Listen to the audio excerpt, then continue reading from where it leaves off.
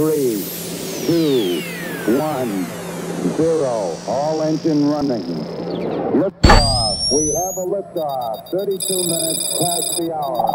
Liftoff on Apollo 11.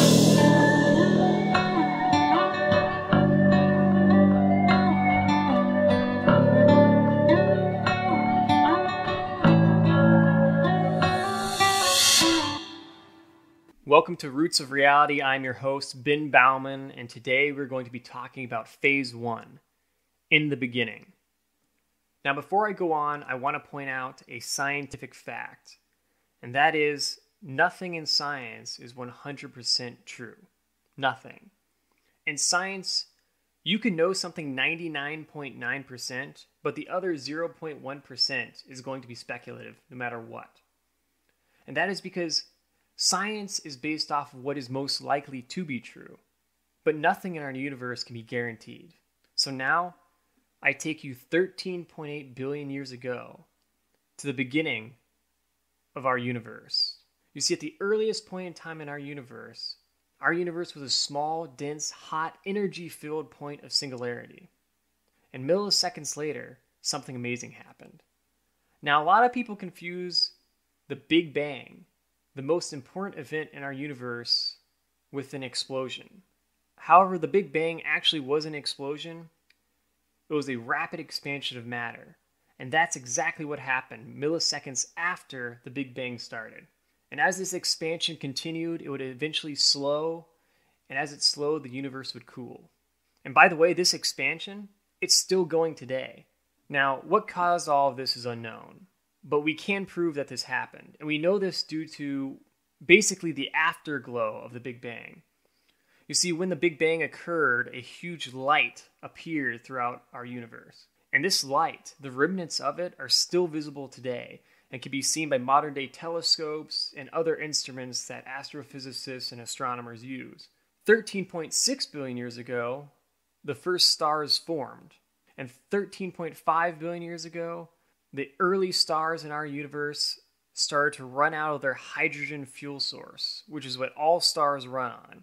It's kind of like running out of gas in your car. And instead of your car just stopping, instead of a star just stopping, if a star is big enough, when it runs out of its fuel source, it will actually explode based on what's called a supernova.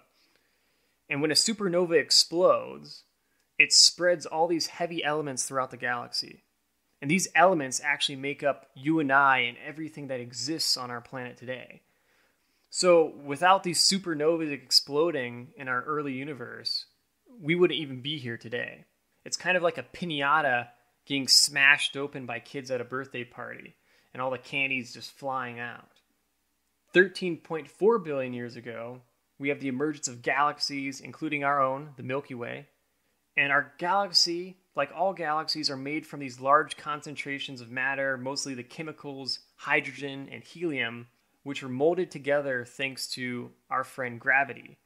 Finally, 4.6 billion years ago, our solar system forms. And not much later, the planets in our solar system, including Earth, forms, approximately 4.54 billion years ago. Now, I just gave you a brief timeline, a brief history of our universe. But to really fully grasp just how incredible our universe is, it's really important to hear some universal statistics, some numbers and figures that just make you sort of visualize how improbably amazing our universe is. So take, for instance, the raw material that makes up our universe. 4.6% of our universe is made of ordinary matter that we know and understand what it is.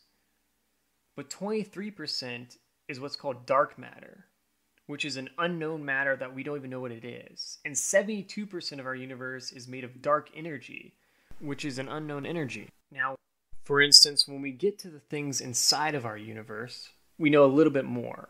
For example, the number of galaxies within our universe. There are an estimated 2 trillion galaxies, and within those galaxies are countless stars. And orbiting those stars are countless planets. So when you think of Earth, and you think about Earth and its solar system, and that its solar system is one among tons of other solar systems with stars orbited by planets. And then this is just among billions of galaxies. We are just a small speck in our universe. And that's assuming that our universe is just one, when there could be many other universes out there for all we know. This then begs the question, though. We can understand our universe, we kind of know what's going on, but where is it leading us to? What happens to our universe? What is the fate of our universe? And that depends on two factors. First, is our universe open or closed? If our universe is closed, that means it can't expand. Eventually, it has to stop its expansion, and therefore it will eventually collapse based on the idea of the big crunch. Now, if it's open, it can expand forever, but there's a problem with that too, because if it's open, our universe will continue to expand. And as our universe expands, the temperature throughout the entire universe becomes the same. Unfortunately, though, this prevents the energy in our universe from flowing through matter, leading us to a point where there's no longer any usable energy left in our universe. As a result of that, there are no more stars that can form, and the stars that remain will be the last ones in our universe. And when they eventually burn out due to the lack of fuel, life in our universe will cease to exist. And this is what's called heat death. And this is a very popular idea that scientists have talked about for years and years and has been well studied. Now, before you start freaking out, calm down. It's okay. Because this will not happen for Google years. And no, I'm not talking about the search engine. I'm talking about 10 to the 100th power. That is a 1 followed by 100 zeros. And that is the number Google. So before you quit your job and go travel the world and, celebrate life, it's needless to say that this will not happen in your lifetime. Now, with all this in mind, obviously, at the end of the day, this can be kind of scary. It's weird to think about the universe ending, even if it's very far away from us. It seems like something that just, how can it end? But I think what we should take away from this is not fear, but rather something to remind us of the importance of studying our universe and how fragile and delicate life is. The more we understand about our universe, the closer we are to understanding our reality. And when we understand our reality, we become empowered. Because at the end of the day, no matter what happens, we're a part of this. You can cover your eyes, but you're still in the universe. And it's not going to change. Therefore, I leave you with this. The universe is an incredibly complex place, of course. But no matter what happens, you are a part of the universe. And the energy that makes up you, according to the first law of thermodynamics, can neither be created nor destroyed. It just changes forms. Thus, your time may be limited for whatever this thing we call life is, but the energy that makes up you will always remain some way, somehow, in this mysterious universe that we call home and whatever is beyond that. As always, this has been Ben Baumann.